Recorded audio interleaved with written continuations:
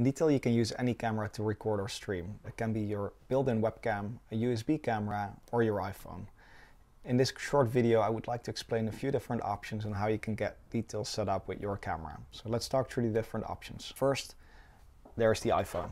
So I install Detail for iOS from the App Store on my iPhone, and I connect it straight in Detail. Ideally, when I connect my phone, I'll be using a USB to Lightning cable, because a cabled connection will give the best performance. This is a standard Apple out-of-the-box version. One end goes into your MacBook and of course the Lightning port on the other side, and I would just connect it to my Mac.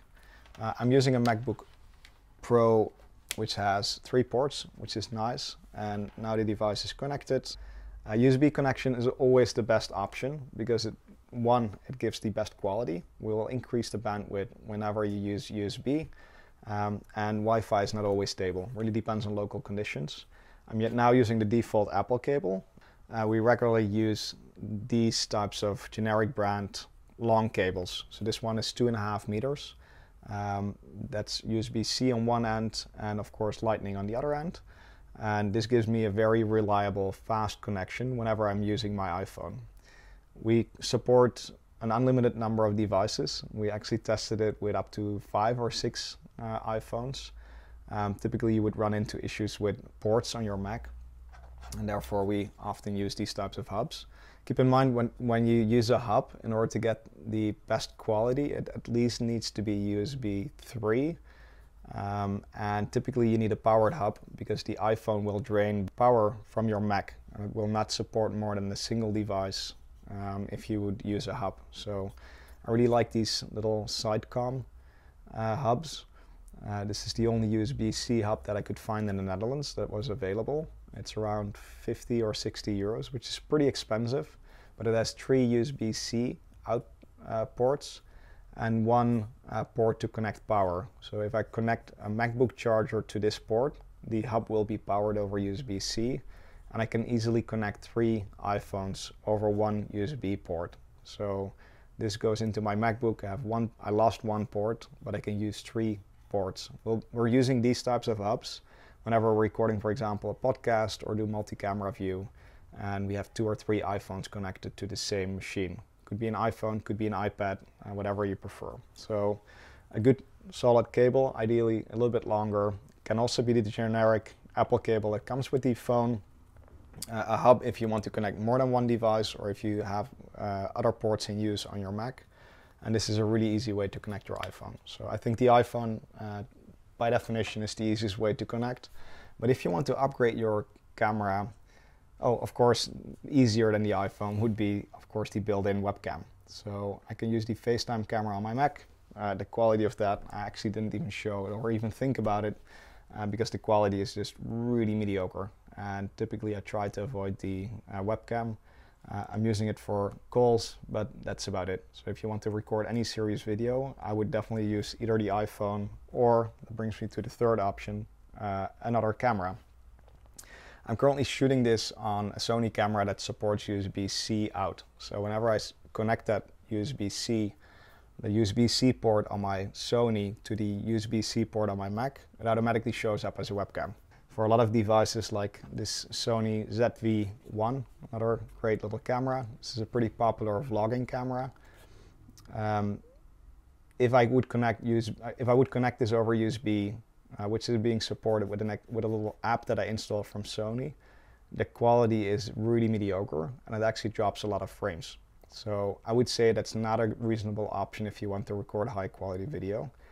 But the good news is that it's much easier actually to just connect it over HDMI. So a lot of cameras actually have a HDMI port. In this particular case, it's a HDMI, like a mini HDMI port. So there are these little adapters or HDMI, mini HDMI cables. So it has mini HDMI, which looks a little bit like a USB, like a micro USB. And it goes into the HDMI port of the camera. And then on the other end of this adapter, there's a standard HDMI port. You also have cables that have HDMI, like micro or mini HDMI on one end, and the normal size on the other end. So this little dongle goes into a device that we call a capture device. So this is USB-C. So on the other end, there is a HDMI in. And this takes a HDMI video feed and actually turns it into a webcam on your system. So this is the generic brand. This is 20 euros. A little bit more expensive variant would be the CamLink, so the 4K CamLink. Both of these devices actually support 4K video. We currently don't support 4K video in detail yet, but who knows, might be coming. And then there is another capture device which is a little bit larger. This takes a HDMI input and an HDMI out, and it connects over USB-C. This is the HD60X from Elgato. And the benefit of this device is that it actually could take, for example, the output from a video console and then also routes the same video signal to your television. So if you want to capture like a game or want to use the capture device for different types of video streaming, you could use this as well. So this actually takes the video signal, turns it into webcam, but it also forwards the same video. We're using it for a camera, so I can highly recommend these. I'm actually streaming with one of these generic devices now, and I'm actually recording this in detail with this capture device, another version of this. So let's quickly run through the different options. Of course, we have the built-in webcam on most MacBooks, and the built-in webcam is a really easy option if you want to get video in a video call or if you want to record like a quick demo, but the quality is really mediocre and I wouldn't use it for anything serious. Then you have your iPhone as the best upgrade. Just connect it over USB to a lightning cable and you have a really good quality video feed that you can use to stream or record video. We also use the iPhones as backup angles. So if you want to record, for example, a podcast with multiple cameras, connecting two iPhones and one main camera is actually a really good way to spice up your footage without too much effort and without investing a ton in multiple devices. And then we have the third option, which is a decent camera. Most DSLRs and most cameras that you buy today actually have a HDMI out port. Ideally, you'll find a device that actually supports charging over USB, so you don't necessarily need a dummy battery, because the camera will drain while you use it. So you have these fake batteries that are attaching a battery on one end and a cable on the other end, and they keep the device charged while using it. But some devices like the Sony ZV-1 and the Sony A7 and a lot of Canon models actually charge over USB while you use it. They might drain a little bit, so typically the USB charge is not fast enough to keep it charged while using it, but it's more than enough to record multiple hours of footage or use your webcam all day long and then charge it at night again.